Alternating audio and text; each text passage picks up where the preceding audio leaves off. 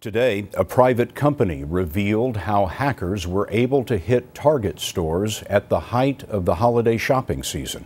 40 million credit and debit card accounts were compromised, and as many as 70 million customers had their personal information stolen.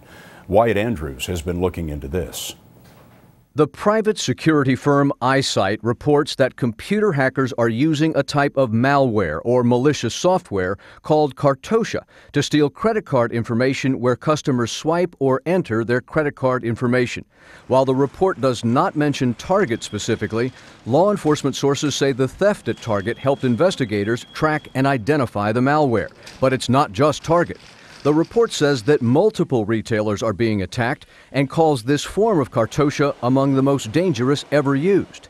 Tiffany Jones, vice president of iSight, spoke to CBS News by phone.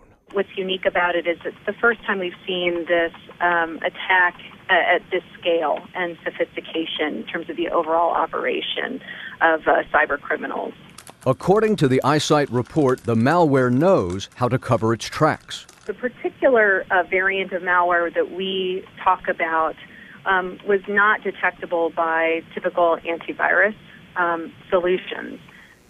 In a separate report, the Department of Homeland Security released a set of technical instructions alerting the nation's retailers how to detect and to stop this malware. But, Scott, officials are concerned that some retail chains are still under attack and don't know. Wyatt, thank you.